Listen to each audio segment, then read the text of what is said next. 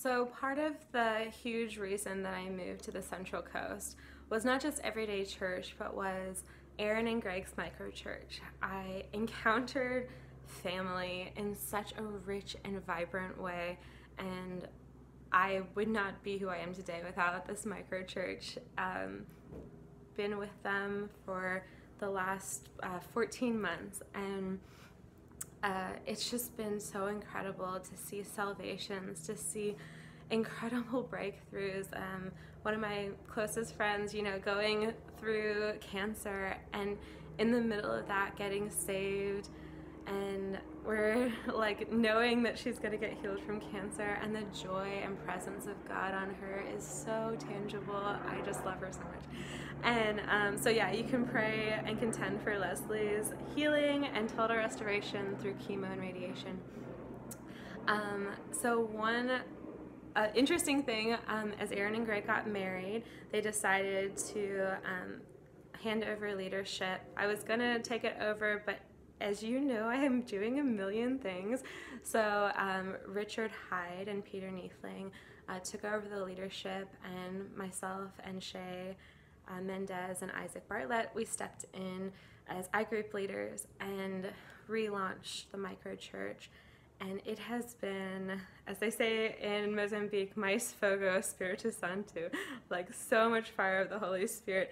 And I'm just like so overwhelmed with every single week we hear of healings, salvations, deliverances, like not just from their leadership, but from everyone. We run out of time when we share good news every other week because there's so much incredible things.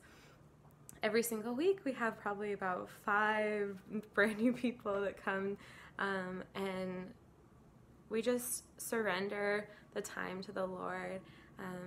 There's been really deep moments and painful moments, and really just like joyful, liberating moments. And one thing that we got to do at the mid-August is we went to Skid Row as a micro church, and it was incredible.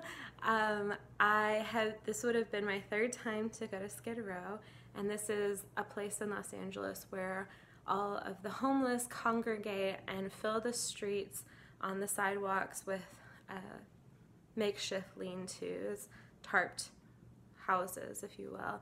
And there's a lot of ministries that come around and offer food and clothing and showers, and sometimes they can get shelter.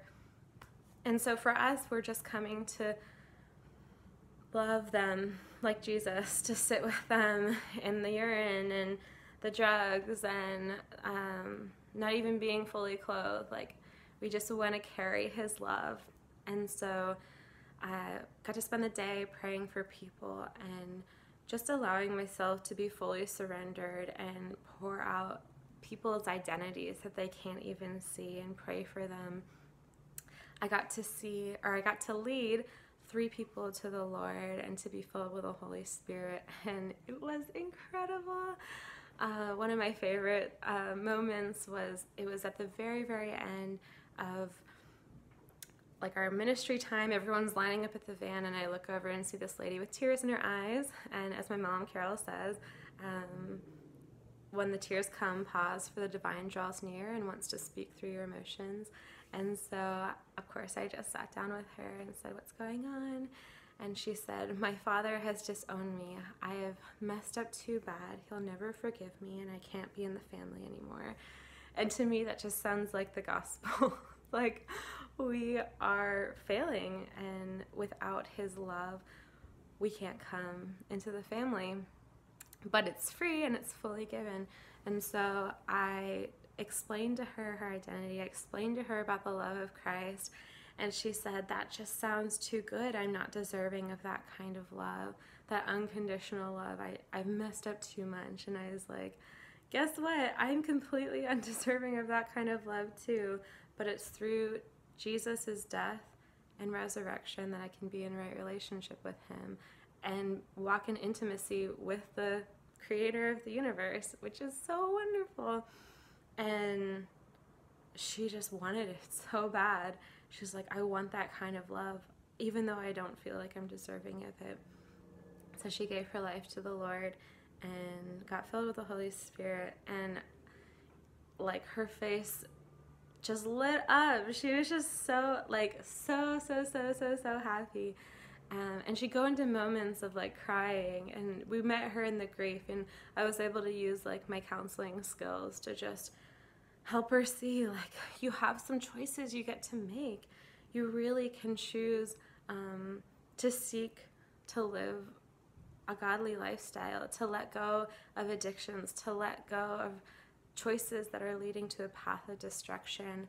And I'm contending and believing that Teresa's family is going to see her transformation, and they're going to welcome her back into her family. Another incredible lady that I got to meet, her name was Phyllis, and got to pray for her. I think his name was, I can't remember. I have it written down. But so I mainly talked to her. She had been like an electrical or chemical engineer and had a really fancy job, and through some murders in her family, it ended up leaving her homeless because of just the turmoil that she went through of her mom and her brother and her sister. And she was a believer, and we just got to relish in how awesome God is.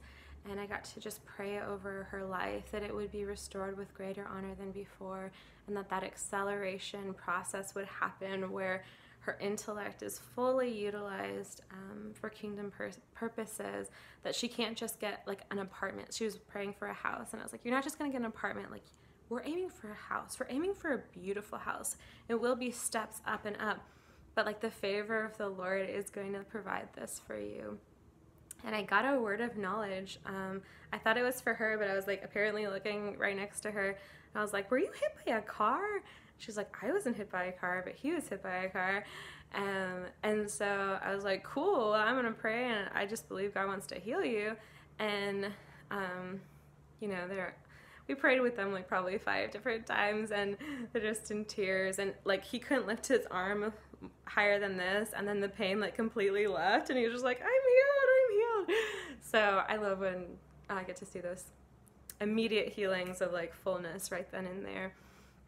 So yeah, during the Iris Leader School, we're gonna go down to Skid Row. I believe I'm going on September 22nd, and they're also going on the 15th, and I'm just believing for even more salvations and more healings and more deliverances, resurrections, and it's gonna be so wonderful. And yeah, just continue to pray for our micro church that is actually like a macro church. We have like about 40 people come every week, and 30 to 40, and that's not including everyone that does attend. So yeah, just pray that we can raise up more leaders, have more host homes, and people to disciple, the iGroups, and just really like get in the nitty-gritty of people's lives and love them exactly where they are. And yeah, I'm just so excited for what God has for our micro in this next year. It's going to be incredible.